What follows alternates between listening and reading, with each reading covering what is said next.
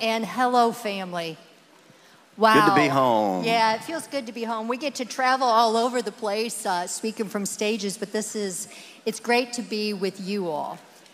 We've been praying about this, and we're confident that God has a nugget for you. That if you are either that 1 or the 10 that they were referring to, whether you're a good to great couple or you're a couple that's maybe in the process, what I want to encourage you is God has something for you. There's going to be something that He wants to speak directly to you. So, in order for that breakthrough to kind of happen and for us to build our unity as a couple, we got to make a pact. All right? You guys ready to make a pact? Here we go with the pact making. So, hubbies, you're going to lead the charge. Grab that beautiful bride's hand, look her deep in the eyes, and repeat after me. Baby. Baby. I'm going to learn something this weekend. I'm going to learn something this weekend. Oh, yeah, and all the wives are just smiling. All right, ladies, we can't leave them hanging there. We got to look back and say, baby, it's about time. What? You see what I'm dealing with, right? No, that's the point, all right? Come on. Here's the pact that we're making. No church elbowing, right? I can't be sitting here thinking, boy, I sure hope Greg gets this one. And he can't be thinking, man, I sure hope the Holy Spirit's speaking to Julie today because she needs to get that one. We got to be able to apply the principles. So I want you to be on guard, be on the lookout for that nugget that the Holy Spirit wants to give to you for your breakthrough. So now, ladies, we can't leave our hubbies really hanging out there. So, baby, I'm going to learn something this weekend. All right. All right. Now, with that, give each other a high five, a quick kiss on the cheek, and let's get this party started. So with that, babe, why don't you give them a little bit? Everybody's been sharing a little bit of their journey. Why don't you tell them ours? Well, I'll tell a little bit of it. I won't tell a lot of it. But, our story, if you're anything like us, first of all, I'd like to know a little bit about folks. I love that each one so far has talked just a little bit about their kind of finding one another journey and all that good stuff. So Julie and I, our story is not like the other two that you've heard so far. Now, we did indeed have a wild whirlwind romance of dating and such that lasted all of 6 months, and then we found ourselves married. Don't know how that happened, but anyway, just kidding, because I could run faster than her and I caught her. But once we got married, then that's when the challenges really hit. We had both been married previously, and we had both come from a pretty colorful background from childhood on up, a lot of brokenness. And so with that, we carried a ton of baggage into our marriage relationship. Baggage we didn't know what to do with. We hadn't really seen what a successful marriage, what a happy, thriving marriage really looked like. And I'm sure many of you can relate to that. And so, but for me, and I'll own my piece, there's too much of hers for me to tell. I'll let her do that. But for me, my big thing is that I had a terrible, violent, raging, uncontrolled, unbridled temper. And so with all of this brokenness from our childhood and previous marriage and lots of hurt, when I would become triggered, I would just be off. And here's the really sad part about it. I was kind of proud of my temper. Isn't that crazy? I would brag about it sometimes. And so with some of the brokenness that Julie brought in, instead of loving her through those things, I felt like my job a lot of times really was to make sure that she wasn't thinking too highly of herself, that my job was to cut her down to size, right? Make sure she knew her place. So, aren't you glad you're here ready to listen to us?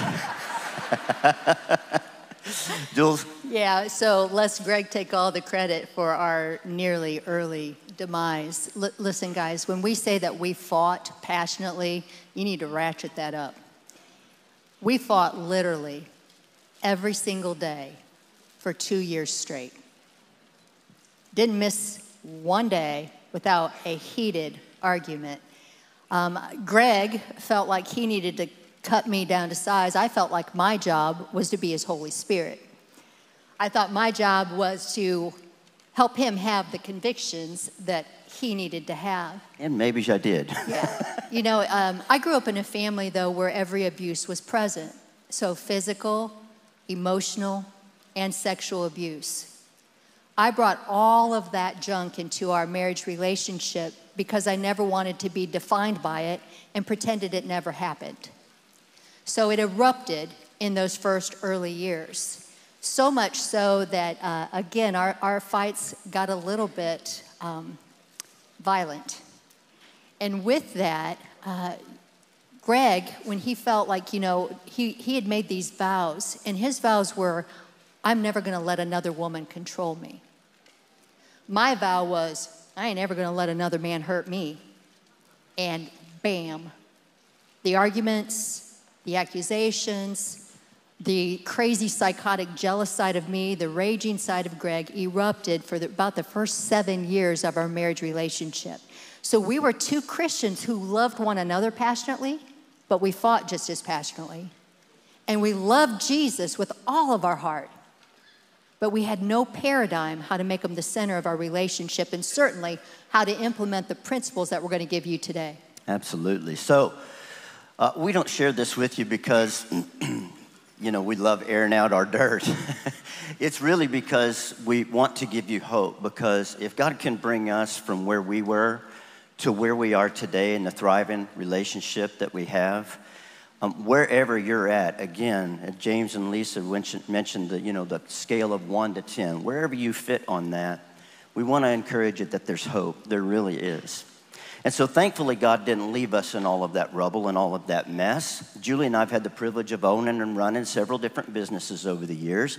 And as we did, we began to grow as people. We always were very focused on becoming better leaders, staying really closely tied to our local church body and such. And so we always wanted to become bigger and better all the time. Certainly bigger on the inside than the outside, as John Maxwell might say. And there were a couple of things that we stumbled on, and there's a whole bunch of things that we'd love to be able to share with y'all this weekend. And so we prayed about, and this is what we felt like God had for y'all tonight, or this morning. It's usually at night when we do this. Yeah, I know, right? So to start out with, one of the things that really sets the way that we teach and the way that we approach the marriage relationship from our experience, different than many others that we've come encounter with, is that it's this thought.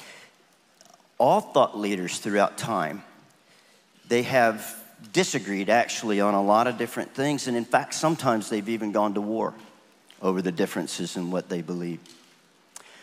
But one thing that all thought leaders all agreed on, and it doesn't matter if they're Baptist or if they're Buddhist or anywhere in between, doesn't matter what era of time they come from, they all unanimously agree on this one central principle, and that is that we become what we think about. We become what we think about, and you may be saying to yourself, "Self, what does it have to do with marriage?" It has everything to do with marriage. In fact, the wisest man who ever sported a pair of flip-flops said it this way. He said, "As you think in your heart, so you become." Now, I want to do just a quick little demonstration just so that you understand how this works in real life. I'd like you to begin to look around the room, and I want you to begin to look for anything that you can find that is green. So start counting green things. Go ahead. You're counting green things. You never know. There might be a prize. Probably not. But you can keep counting green things anyway. You're counting green things. I want you to count how many things. You can count shirts. You can count hats. You can count somebody's teeth if they happen to have green teeth. You can count shoes. You can count whatever you can find that's green. I'll go ahead and stop. Now,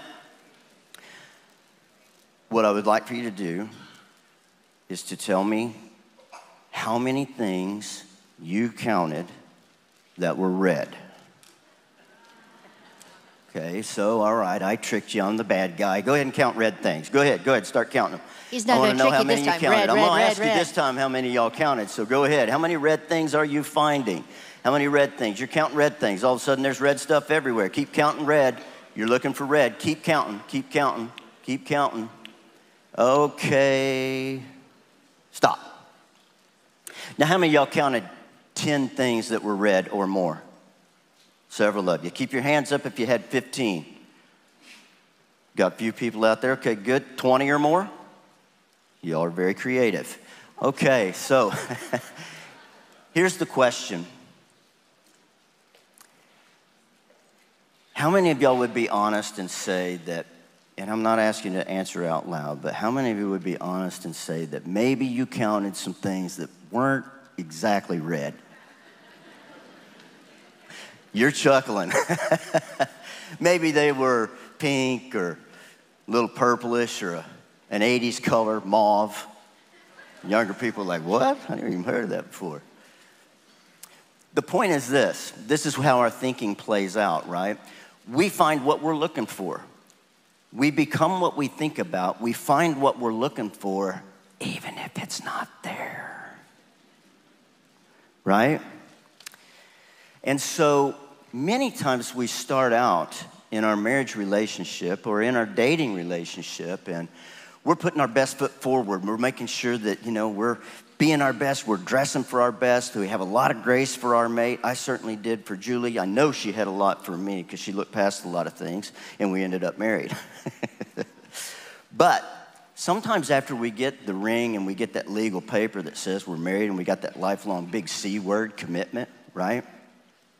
There's a couple of other C words that enter into the picture after a little while. One of them is comfort. We get comfortable with one another. And this is a good thing. This is not necessarily a bad thing.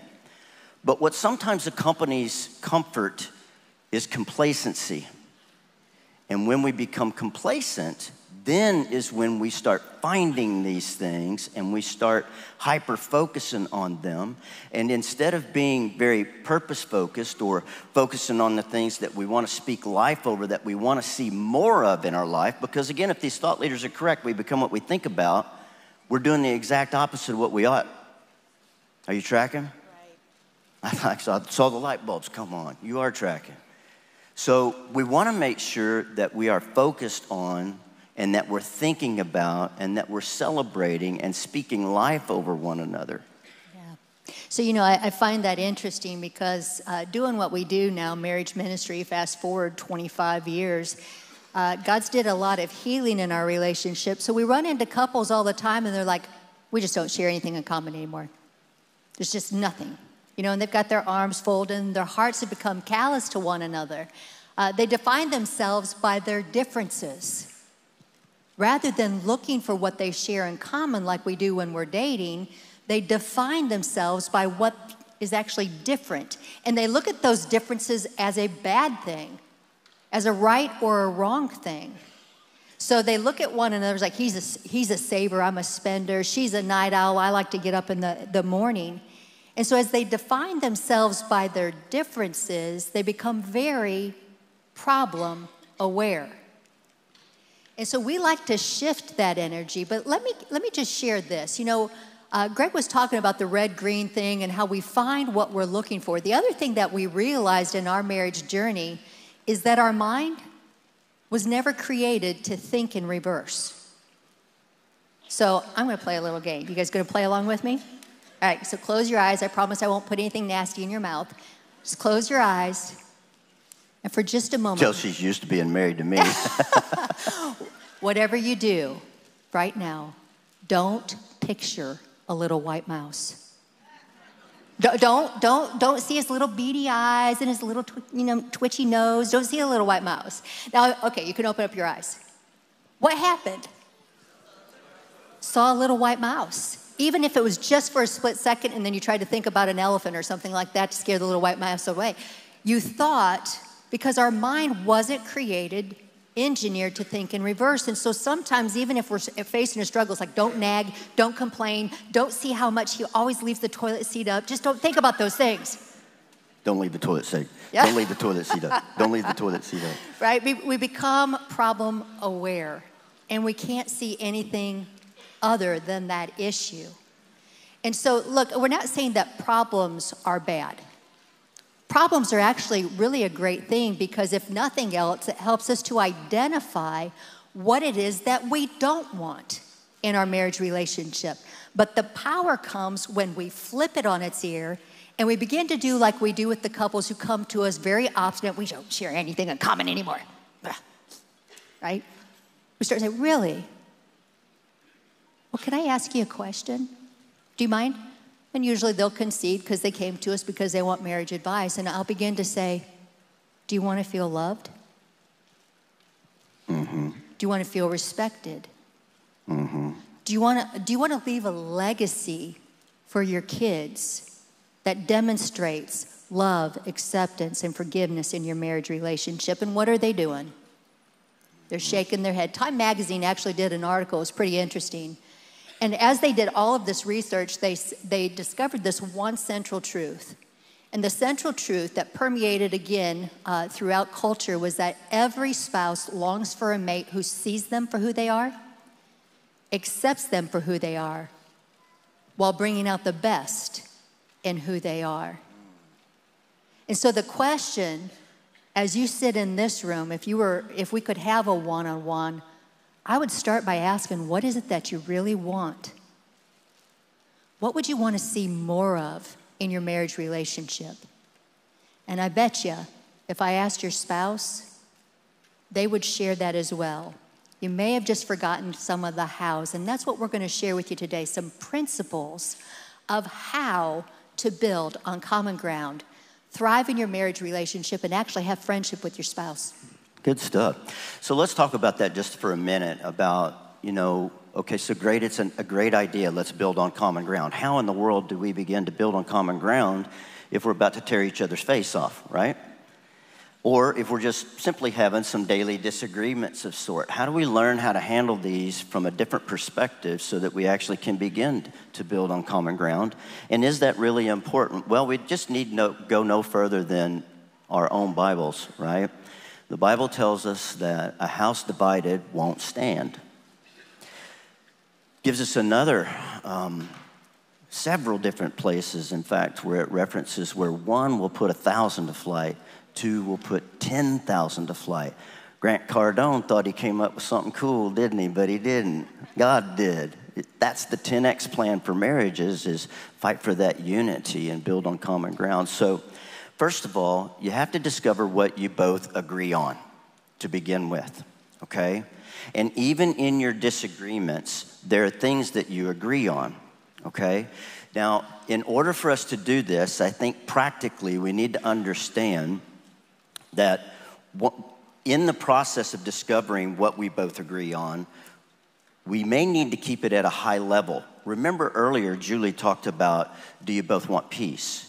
Do you both want to feel loved? Do you both want to feel respect? Do you want legacy? Things of this nature.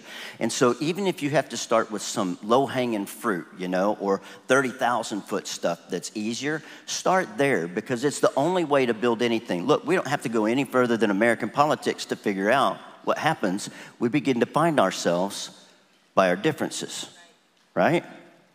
I mean, after all, we're all Americans. Same thing in our house. If we focus in on and begin to identify ourselves and discover what it is that we agree on, then it gives us a bridge to begin to build down from there into some of the more deep and more specific things. But we have to start by building on common ground. And so as we keep it as a high level, we want to release the how and simply focus on that desired outcome. So this is exactly what Julie and I do, is we'll ask each other when we feel that tension and we catch there's a disagreement happening here, we'll be like, okay, what is it that we agree on in here? In other words, what is the desired outcome here that we can both share? And once we land on what that shared desired outcome is, then we're able to kind of build the how from point A to point. Probably be better just to give them a live example. I was going to say, while he was talking, I was thinking about our household and our beautiful baby girls right up here in the front row. And if she were to describe our parenting, guys, if we had a hot button in our home, it's centered on parenting. Like some communication, some sex, for us, it all stemmed from parenting, because Greg is a person of excellence. Why, thank you. Yeah, you are. He has a way of finding how to make anything better. No, he does. He's a maximizer. I'm not going to change that attribute in him. And so his idea of parenting was to cause our kids and prepare them to be excellent, to be ready for the world, to be successful, to be able to hold their own. I came from a family, remember, where every abuse was present. I never can remember hearing that I was loved, so I overcorrected. And I was an encourager. And man, I just wanted them to know that they were loved, that they were accepted, that anything they put their mind to, by the power of the Holy Spirit, they could do it. So I'm an encourager by nature. And we headbutted all the time around those two different approaches. So let me just ask you, who was right? Did our kids need excellence? I think I heard somebody say Greg. No, they said right. Thank you. Yeah. Excellence or encouragement? Both. But we were so busy asserting our opinions that we weren't accomplishing anything that we both desired. So we had to start from a high level, because when we first started out, it was like, he wanted to say, woman, get those kids off your skirt tail. The world's going to spit them out and eat them up, right? Yeah. And I was like, I was using scripture against him. I was like, fathers, don't exasperate your children. It's like the ultimate trump card, Right? isn't it? I mean, come on. Look, what do I do with that? You know, we're making light of it today, but at the time, it wasn't light. So we had to step way back and say, okay, let's practice what we preach. What is it that we want? Well, we want kids who know who they are, that can stand in the world, that they can give a good firm hand, that they're prepared to be successful. We want kids that know that they are loved unconditionally. And we want kids whose faith is their faith. Our faith, we said it all the time, didn't we, Summer? We would say, our faith isn't enough for you. Someday you're going to have to make that decision. So in our parenting, we stopped fighting with one another and started fighting for the things that we shared at that high level. Yeah, these were conversations that we literally, because there was this reoccurring. Y'all got any reoccurring things that sometimes cause you to hit a speed bump in your marriage? Or maybe feel like it's driving completely off the tracks? This, again, was ours. And so at a time where the emotions were a little bit low and we could think more logically, we talked about this and asked ourselves, okay, what is the desired outcome? And so those were the answers. And so Pastor Todd and Julie talked a little bit this morning about creating culture in your home, right?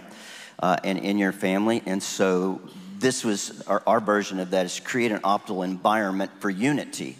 And it's not just a once-off kind of thing. Again, I like the way that they referenced it, because it is creating a culture in our home. And your home has a culture. I've heard it said that with every room that we walk into, it either gets a little lighter or it gets a little darker. It gets a little warmer or it gets a little cooler. And, you know, back in those early days, unfortunately, I think that mine would be more of the cool and more of the dark and so on and so forth. Like, oh, Lord, Dad's home, you know. And as we learn to unify and celebrate our differences instead of trying to change one another, then we were able to come in unity and build a whole infrastructure for how our family would work based off of these questions of what it was that we wanted to achieve. So create an optimal environment and set your ground rules. Now, let's face it, sometimes the heat's on and we don't have the opportunity to go to our happy place and make sure that we're in a neutral zone and all that good stuff. So when I say this, it's more about creating a neutral zone in our mind, and again, creating that culture of respect and honor, like they mentioned earlier today. And so a few months ago, Julie and I had been running and gunning hard. We'd done multiple speaking engagements. We'd had several folks in our home for the marriage reboot, which again is that one-on-one thing they were talking about earlier. And sometimes with less than a 24-hour period between turnovers. And so we were worn out. This had gone on for several months on end. And unfortunately, we weren't honoring the Sabbath. We were just burning the candle at both ends 7 days a week. And we began to kind of feel tension. Tension, just a In little. our house. Like she was working on my last nerve is what I'm trying to tell you, okay? And I'm pretty sure I was working on hers too. It was like ding, ding, ding, ding, ding. You know, we were at that place where it was about to snap at any minute. And I remember trying to approach Julie in the right heart to talk about some things. I felt like we needed to talk about. And after several attempts, realized that it wasn't really going well. Now, we've been at this long enough, and we do practice what we preach. In fact, what we teach has been from our own blowing it, and so that's how we actually learned it, is we screwed it up first. But it's true. Again and again and again. Yeah. But at this stage in the game, we will begin to take the right steps before things get too far out of hand. And so Julie, thankfully, had enough sense to say, hey, Greg, I really feel like we need to take some time to connect. Can I cancel our schedule for the next couple of days? Now, I understand not everybody can cancel their schedule for the next couple of days all the time. But I also understand that most of us are probably not working 3-4 months, day in, day out, literally with not a single day off either. So keep it within context, and I always like to say, don't let what you can't do keep you from what you can do. We get very focused sometimes on, well, I can't do this, I can't do that. That's disempowering thoughts, again, and our thoughts are powerful. So the question is, what can we do? Well, we were in a situation where it wouldn't cause too big of a ripple for us to begin to cancel some appointments and sneak off together for a couple of days, and so we did. And I left her in charge of the whole thing, because honestly, I wasn't in a good mental state to do it. So we've been away, it's been a couple of days, and I'm thinking, we're gonna be able to talk about some of these things. We just need to rest just a little bit. And so I think, 2-3 nights in a row? We were watching this beautiful sunset over on the opposite side of the state, and I'm thinking, this is probably a good time to bring it up again. So, with the purest of heart, I'm trying to use all the skills that I've taught. Not so much, still couldn't do it. Literally, every evening for 2 or 3 nights, we tried to come back to these things. And she had her grievances, I had mine. And it just wasn't going anywhere positive. So what we did, we decided what we both wanted and what we both needed. And what we discerned is that what we needed more than solving any problems or even, diagnosing anything, it was a matter of us just simply falling apart in one another's arms and crashing, getting some rest, and having some fun together. And we've worked with hundreds and hundreds of couples one-on-one, thousands abroad, I suppose, but it is a very, very common thing that when we are in this season of life where things are a little bit tense and difficult, we've probably lost sight of how to have fun. And in the world of intentionality, and we all know how important being intentional is, because we don't drift together, we drift apart, don't we? And so we spent the next couple of days just having fun and resting, catching up on rest and enjoying one another. We never talked about one single problem, one single issue, one single thing that was giving us tension. Now, I'm not encouraging you not to talk about things. I'm saying you need to know yourself, right? And know what you need in the moment and know how to communicate with your spouse in such a way that y'all can discern, okay, maybe we just need a break. So the cool thing is we've never had to come back and talk about, so I can't even remember what the things were that I was irritated about anymore, because we just needed rest. We healed, right. So know yourself. There's another thing that I wanted to add to this just very quickly, and sometimes I can remember back several years ago, Julie might ask me if something was wrong. Something wrong with you? Are you okay? And have y'all ever done this? No, I'm fine. Why? You have done that. Okay. So can I just ask you not to make your spouse feel crazy? Listen, if I say something snide, or if I do something that's a little bit of a dig, and she calls me on it, I don't mean like this. I'm not gonna respond like, yeah, I did mean to dig at you, right? But I don't wanna make her feel crazy like she don't know how to read body language or voice inflection and such, right? I think sometimes we get so caught up in trying to grind our axe, right? Or make our point that we'll even twist what our spouse is saying to us so that we get the opportunity to make that point. And so what we've learned, of course, is again to go back to the old building of the common ground and to level. There's times when I'm just off my square and I'm in a bad mood. And instead of making her feel crazy, like she don't know really what's going on, I'll tell her, love, I may need a little extra grace today. I'm not sure if it's your fault or not. I'm still trying to figure that out. I'm serious. But I'm working through some things, and I'll try to rebound. I'm not asking for excuses or anything, or to be let off the hook, but I may need a little extra grace today as well. And then the final thing there is delay having a conversation when you're tired, overly frustrated, feeling irrational, or easily irritated. Again, remember the story I told you just a minute ago. I don't need to explain this point. You heard it in the story. We really were intentional about coming down and allowing ourselves to rest. And I want to just make mention that sometimes, because we live in such a fast-paced society, we just simply need to slow down, don't we? And there's a place where in our conversations, again, we're talking about building on common ground and being able to have a profitable conversation, a healthy conversation, where what we need to do is we need to, instead of slinging accusations and judgment or hearing from a place of offendedness and such, we just need to slow the conversation down. There are two little glands that sit on top of your kidneys, and they're called adrenals. And once those babies kick in, all of the blood drains from your brain into your outer extremities. You know this. But the reason it's important to understand is because when those emotions kick in, you're no longer thinking rational. You think you are, but you're not. And so when you begin to feel that, I want to encourage you, just slow the whole conversation down and think about understanding what it is that your spouse is trying to communicate. Yeah, I love it. And Pastor Julie said she was kind of a stuffer, and Todd wasn't afraid of, well, we were both fighters. So yeah, we didn't know how to slow it down, and so everything erupted. But we began to say, you know what, we don't want this.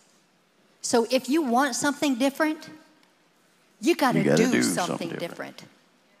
And we got tired enough. Change rarely takes place until the pain of staying the same exceeds the pain of change. And we were at the point where we wanted some change.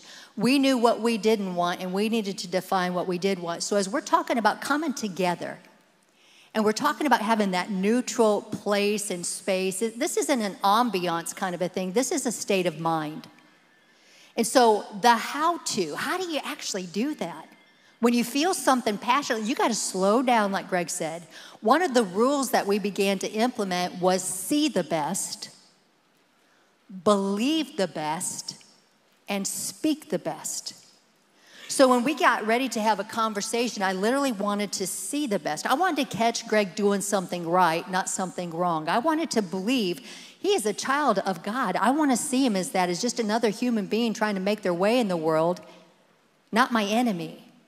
And so it was see the best, believe the best, and speak the best. So when I think back about our conversations about the kids, and we were, starting at a high level, the thing that we committed to was to fight for unity above all else. And so we both agreed that we were going to fight for unity above everything else, that we would be one no matter what. And that meant if I really had a strong opinion, I learned to keep my mouth shut until I could do it in such a way that it would be honoring to him. To see the best, believe the best, and speak the best. Having the idea, again, that mind space, I am for you. You are my helpmate. We are one. Those kind of things that you can say to yourself. So I'm getting ready to give you a technique, though. That's worth the price of admission. Are you ready? This is the big one. I'm ready. You're all baited. No, seriously, this changed for me how I could actually hear what he was saying. Let's go back to the kids. And we're in this conversation. And I remember, Summer was our easy kid, so I'm just going to say it out loud. We had to be careful not to give Summer an opinion, because if we gave her an opinion, she was going to go do our opinion. So our compliant one. Glad we had one. Yeah, we had one out of the three. All that to say, though, we were in one of our heated arguments, and I was so frustrated. And then all of a sudden, it was as if the Holy Spirit gave me this one-liner. It was like, Julie, you're fighting for your limitations.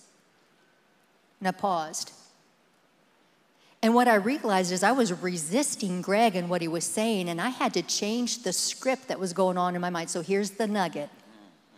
The next time you find yourself in opposition at that thing that you circle around all the time, rather than insert your rights, your thoughts, your opinions, pause and simply ask, how could they be right?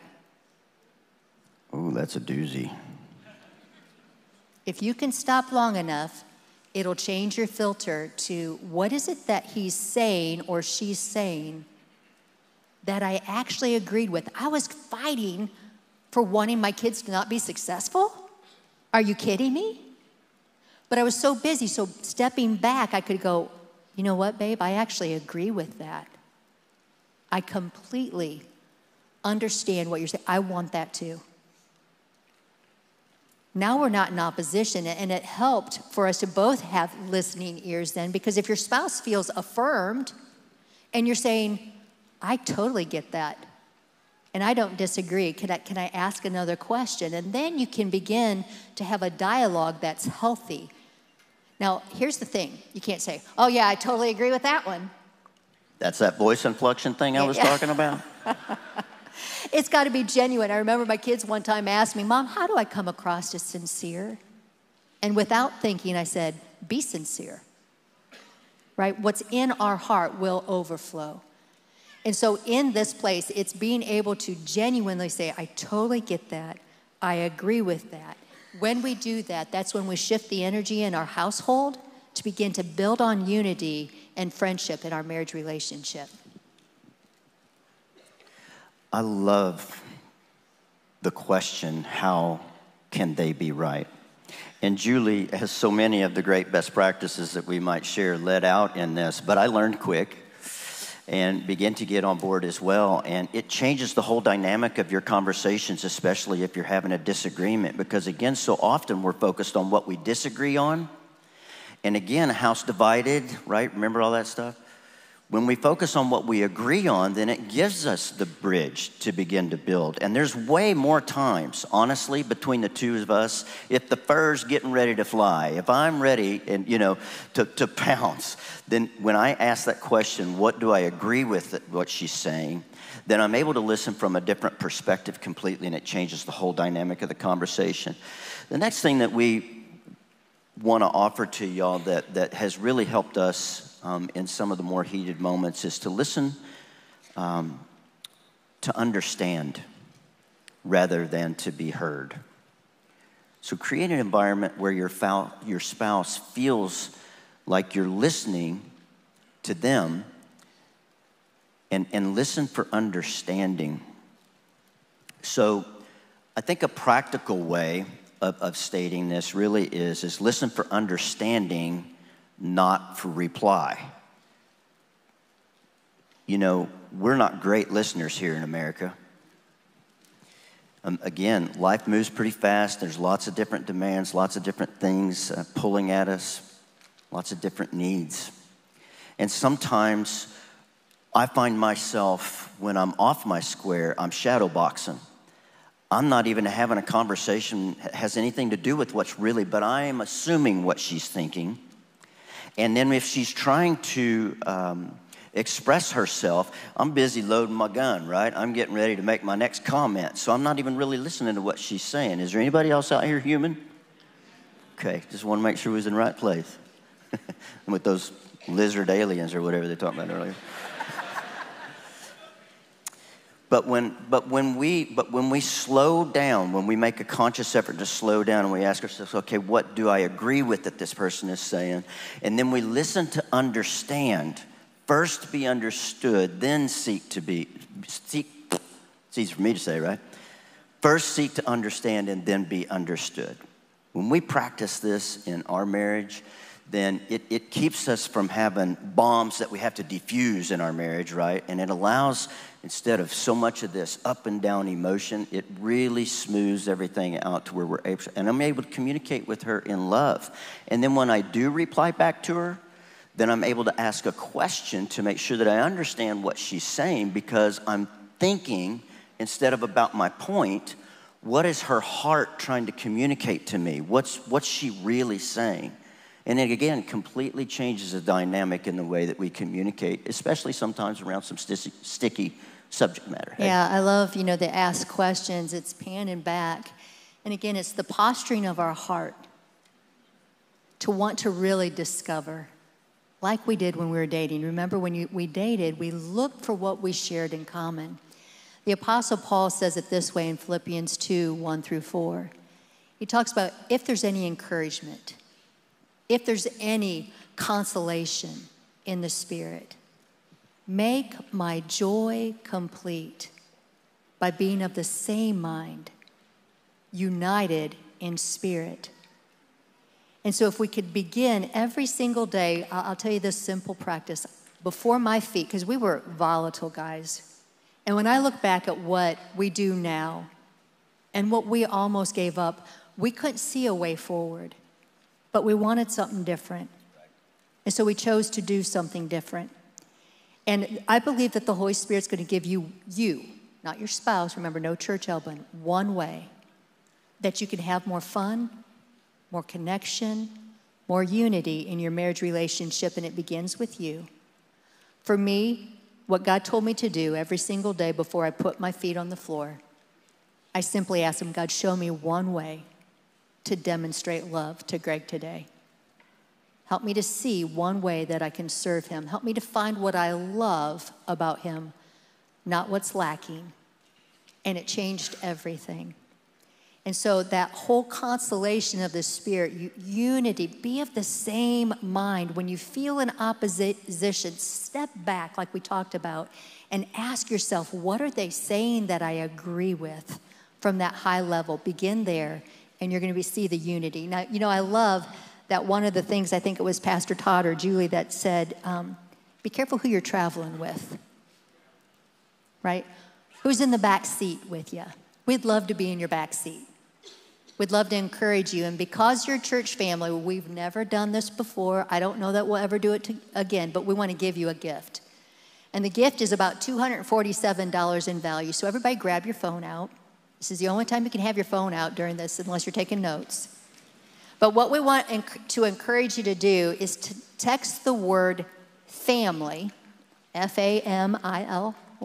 I think we have it up on the board. She did that for me because I'm like, family. Text the word family to the number 33777. So you're going to text to the number 33777, the word family in the body of the message. And as you do that, it's going to ask for your email, your first name, last name. Again, this is just for us. We're not going to sell it to anybody else. It's just for us to give you a free gift.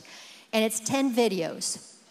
And those 10 videos are going to help to lead you how to fight for, how to dream together, how to tame your tongue, how to actually implement Christ as the center of your home, to go from good to great, or to bring the unity into your home. So please let us sit in your back seat. Text 33777, text the word family, and we want to give you a gift to be your travel companions. Good stuff. Everybody likes free stuff, so get you some free stuff. Got it up there on the screen. So also... Oh, wait, hey, real quick. Yeah. The videos are short, too, so guys, don't worry about it. We promise. No deep gazing. It's going to be good. That's a good ad. Blaine and Alexis, so as they're coming up to dismiss us, out at the lobby, as you come in, kind of over towards the kids area, there is a book and a workbook that goes with the video series. You're welcome to pick that up. It's not absolutely necessary, but we'd love for you to have that as well. And then there's some other resources out there so that we can stay in your back seat and keep you encouraged. God bless y'all. Thank you for your attention.